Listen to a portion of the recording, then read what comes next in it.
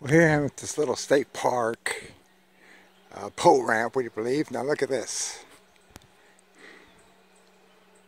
Off of the boat on the upper ramp. That's that right here. Next,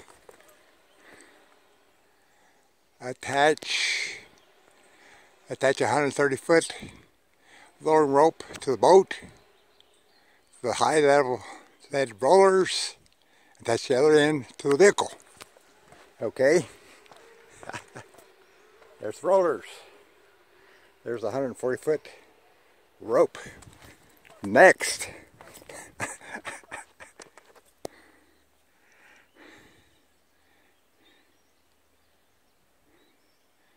there's a 130-foot rope.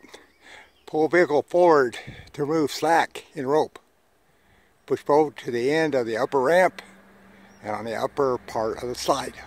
Slowly lower the boat down the slide to the water by backing the vehicle towards the slide platform. Stop when the rope goes slack. Tie, well that makes sense. The tie boat to tie loop on the cross bracing and unhook lower rope. Return rope to top slide. To retrieve boat, reverse the process.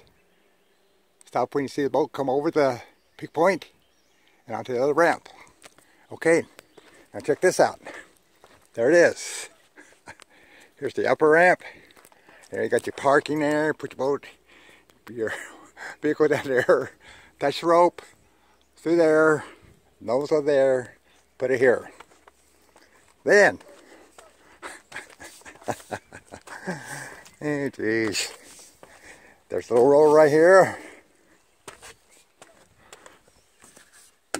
Well, it's not a roller, it's just a skid plate. And it goes right down there into the water. See, you walk down all these steps, like 1, 2, 3, 4, 5, 6, 7, 8, 9, 10, 11, a bunch of steps.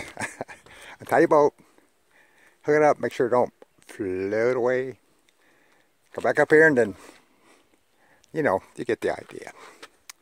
What fishing people would do. Well, I probably have done that one time, not anymore. Wasn't it a beautiful day? Isn't that a nice bridge?